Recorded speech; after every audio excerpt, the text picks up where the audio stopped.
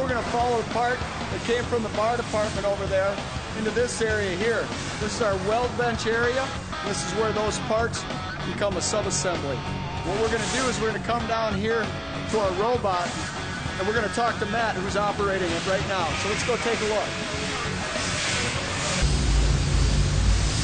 Hey Matt, how's it going today? Hey, good to see you again. Good to see you. Yeah. Hey, we got our friends here. We want to talk a little bit about the robot, and we see that you got a part ready here to come out. Sure. So if you want to tell me a little bit about what's going on here. You have to set this and prep it? Yeah, basically these parts come off the laser light. They all cut out.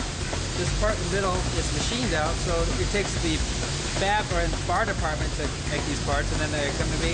I'll set up in the fixture. This fixture holds all the parts in place so that everything won't move, and it'll come in and tack weld the corners so that it will not come moving apart, so that when the weld goes in, it's not going to warp and pull itself apart. Now, do you have to have a uniform like this to operate this high expensive piece of equipment right here? That's right. Now, is this custom made or? That's right. I made this myself. It's my 5th prototype, and you know, every profession has its uniform, and a welder has his uniform, but I want to make it look like I make fire trucks. All right. This is what I do it, and if I don't wear it when I come in, I'm not as productive as I could be. But the most important tool I have of all is my pocket watch.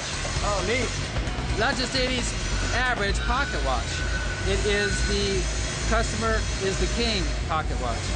It's not. It wasn't originally a pocket watch. It was a coin, a challenge coin that each employee is given that reminds us who we work for. Like, what we have inscribed around the watch is commitment, quality, innovation, and perseverance, and that's the key work ethics and mottos we work by, so that we can do our best job.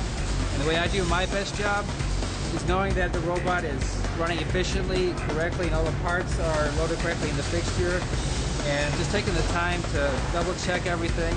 Well, that's good. That's great. That's great information, Matt. We really appreciate it. Now we're just going to take a step back, and we're going to let you do your work. How's that sound? Well, that sounds like a good idea. Thanks for your time.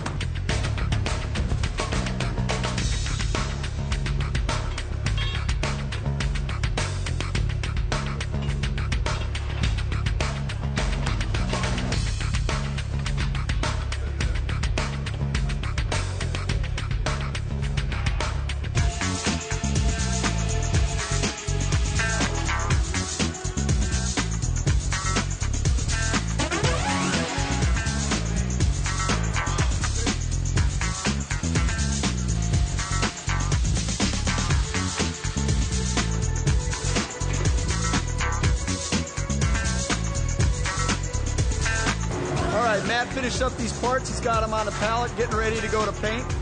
They're going to get painted up, and then they're going to get bolted on a truck. So again, Matt, thank you for your time. We really much appreciate it. And thank you for watching Inside Pierce. I'm Brad White.